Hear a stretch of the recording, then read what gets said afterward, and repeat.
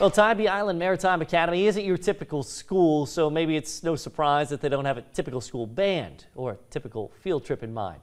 Instead, this small school band is hoping to see their dream band on the big stage in Savannah to find out firsthand what it takes to be a rock star.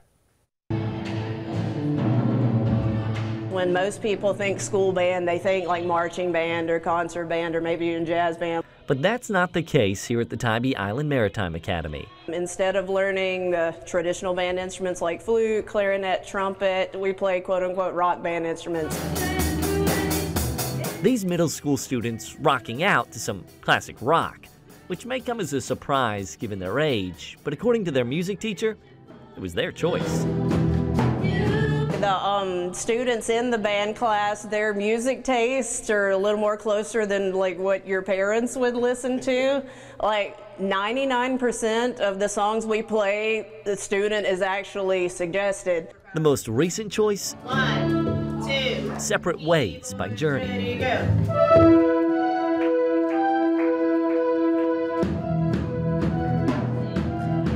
A song that's been a big hit. Journeys are one of my favorite bands. I was really excited and I wanted to give it my all. Just listening to the guitarists like shred on the guitar, and even listening to the drummers. It's just like, it's amazing. And it didn't take long for these young rock stars to do some shredding of their own. We've worked on it 2 or 3 weeks at this point. Yeah, they learn really fast. Which was even a bit of a surprise to them. Listening to the guitar part of it, it's just really like inspiring because like I can do that. I never thought like I could.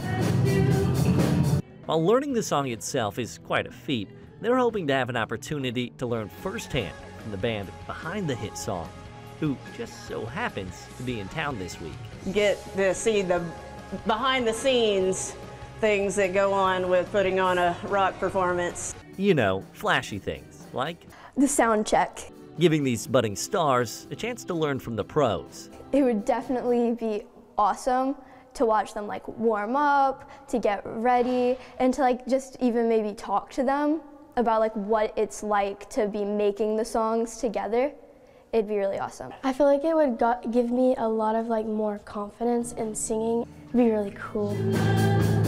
Building confidence and opening eyes to what's possible. They may see something else in the music industry they may be interested, like sound engineer or lighting engineer or maybe even an instrument tech. But even if they aren't welcomed with open arms, Miss Whitfield hopes they don't stop believing, even if they go their separate ways. I hope that they never lose their passion for music, like regardless of whether they pursue it as a career, but I hope they like keep their love of music that they seem to have now.